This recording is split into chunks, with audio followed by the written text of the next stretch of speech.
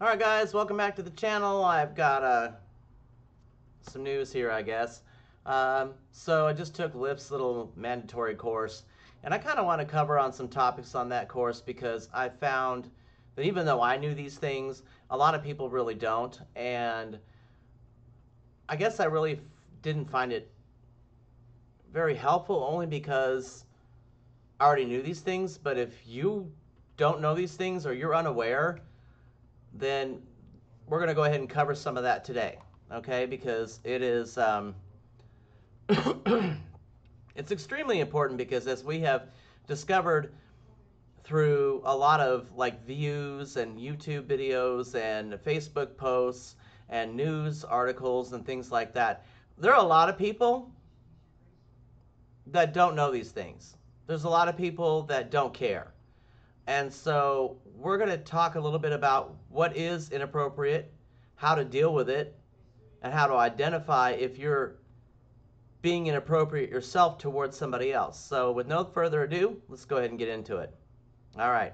So here we have the first slide. What is inappropriate? Conversations about religion, conversations about sex or dating, conversations about politics, personal questions, and there's a lot more that goes into that. It's not just these things, okay?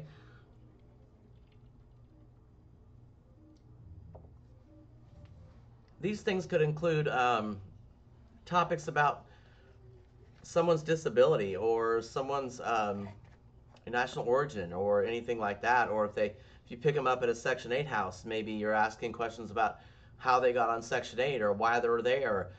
Do you get food stamps, things like that. There's a lot of things you just don't ask somebody, okay? And I would say put yourself in their shoes and really maybe ask yourself what would happen if somebody asked me that. But that's you already know that's not going to work, because a lot of people say, oh, well, if somebody asked me if I was dating, I would say yes or no. That's not the case for everybody, all right? Body language. Okay, so if you are talking up a storm about something, there's some body language or clues that people can give you that might indicate to you that it's time to shut up. Short responses. Yep, nope, maybe. Mm-hmm, uh-uh, uh-huh. Mumbling, where you can't hear them. What was that? What was that? If they're playing on the phone or looking at the phone or listening to music or they put in headphones, it's a real good indication they don't want to hear what you have to say. If they're being silent, maybe they don't want to be bothered. You have to really cue in on body language to really understand if you're making your passenger feel uncomfortable. And riders, you need to do the same thing. This is not just about passengers. Because sometimes you get in the car and, and you ask a lot of really ridiculous and awkward questions. Or laughing awkwardly. If you ask them something like, oh, hey, do you have any roommates in the house? And they go, haha, yeah, I guess. I mean, that would be a clue that you just asked a question that somebody does not feel comfortable with, all right? What to do when cues happen. So when you notice a rider has given you clues that they're uncomfortable, you can change the subject.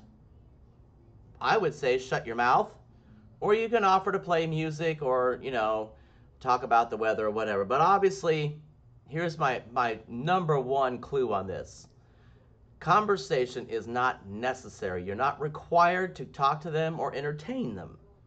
Okay? You're only required to get them from point A to point B. That's it. Excuse me.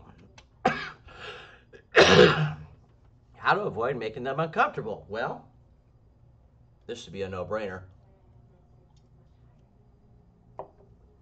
Do you want to ensure your rider has a comfortable ride? For most of us, our answer to that question would be yes. So you don't ask a personal question. You don't speak of current events, any type of world news, issues, in other countries, things like that. You don't speak of topics sexual, religious, or political, or sensitive in nature. Okay? I really don't need to define that. If you don't know, I can't help you. What if a rider is making me feel weird? Well, oftentimes a rider is the one making you feel awkward, And you can change the subject. You can firmly advise that you're not comfortable. That's probably the first biggest step you can take. You know, sometimes it's not always advisable to do so if you feel like your safety may be at risk, in which case you can ask the rider to leave. And you want to report this activity to Lyft or Uber right away. But firmly advising that you're not comfortable. So if somebody's touching you or getting close to you, you can say, look, you're in my personal space. I need you to sit back and enjoy the rest of the ride, or we're going to have to explore other options of ending the ride. Okay? You want to be firm but polite. You don't want to be cussing them out or saying, hey, you dumbass or anything. No. If it gets out of hand, you pull in somewhere safe and you tell them to vacate the vehicle. If they choose not to, you grab your keys, your personal belongings, and your phone, and you call the police. That is the official answer. However, I would also spray some fart spray.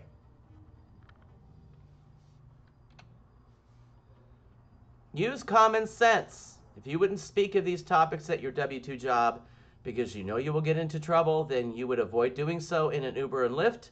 You would avoid doing so in public, and you would keep your mouth shut.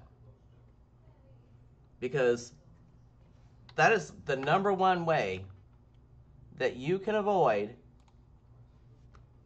getting yourself in any kind of trouble. Don't ask them what they're doing later on. Don't meet up with them. Don't ask them for their phone number. Don't ask them if they want to go out to eat. If they ask you to come in, politely decline to say, no, I'm sorry. I got a goal tonight. I really need to hit that. Well, you can come by later. You can always say, whether it's true or not, I'm sorry, I'm taken, I'm married, whatever. Okay?